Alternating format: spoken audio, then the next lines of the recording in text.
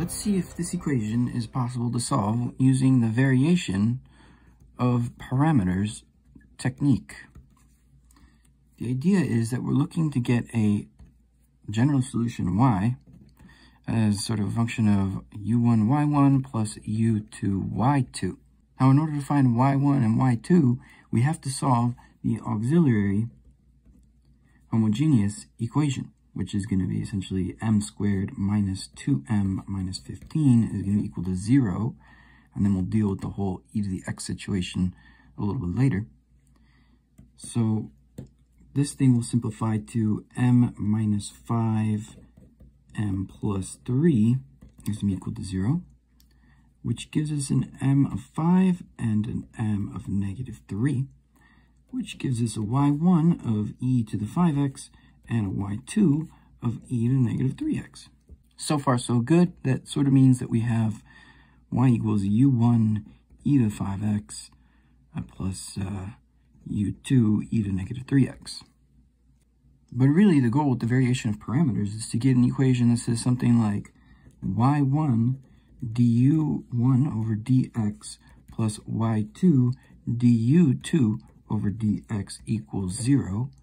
And then we also have dy1 over dx, du1 over dx, plus dy2 over dx, du2 over dx is supposed to be equal to f of x. Let's create our system of equations over here that we have, because we know that y1 is supposed to be equal to e to the 5x, and y2 is that one. So let's do e to the 5x du1 over dx plus e to the negative 3x du2 over dx is supposed to be equal to 0. And then we'll have the derivative of this, which is 5e to the 5x du1 over dx minus 3e to the 3x du2 over dx is supposed to be equal to, well, we'll put it to e to the x. Now we'd like to plug this into a very special determinant called the Wronskian. So we should be able to do something like, we'll take these coefficients here, y1, y2, and then their derivatives. And we're trying to really solve for these du and du2s. You can think of them as sort of like x's and y's in a system of equations. In order to do that, we have to figure out what are the x's. So to plug in the x's, we have to take our answers and plug them into the x locations. So we'll take 0 and fx and plug them into these x locations, and then have our y2s and the dy2 dx over here. And in order to solve for y's, we have to plug in the answers into the y locations. So 0 and f of x go into the second column.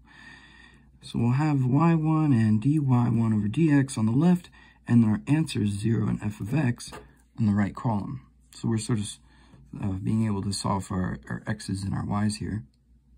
Let's try to solve these determinants for our situation, because w is supposed to be equal to e to the 5x, e to the negative 3x, and then we have 5e to the 5x and negative 3e to the negative 3x here.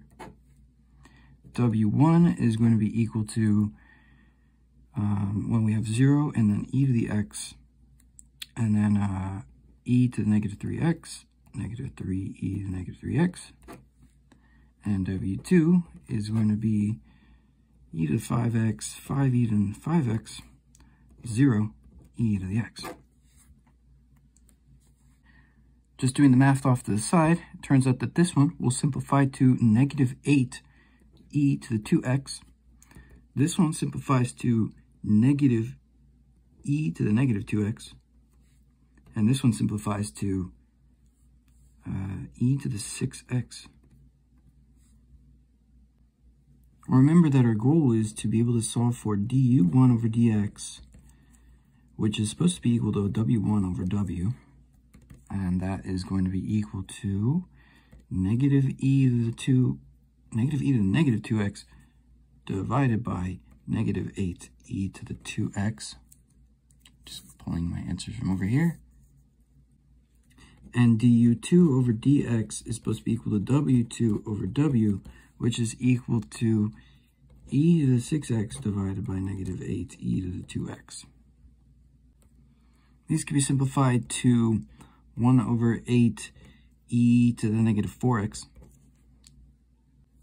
And this one is 1 over 8, actually negative 1 over 8 e to the 4x. Keep in mind that these are derivatives, so we're really supposed to integrate all this. Integrate those. So we're really trying to integrate this stuff over dx. See what that is.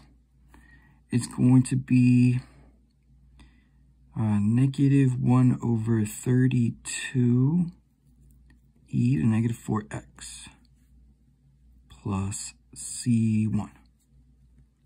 And this one is negative 1 over 32 e to the 4x plus c2. Now let's see if we can plug in our answers to this equation. So we get something like y equals, well, u1 is supposed to be this, negative 1 over 32 e to negative 4x plus c1. And we have y1, which is e to the 5x, plus u2, which is negative 1 over 32 e to the 4x plus c2 e to the negative 3x. So we can simplify all of this into one final answer, which is going to be c1 e to the 5x plus c2 e to the negative 3x, which we were expecting from our y1, y2 homogeneous solution. And then we're going to get some minus 1 over 16 e to the x, which has the particular solution and the coefficient. Wow, so that's pretty cool. This is the variation of parameters technique.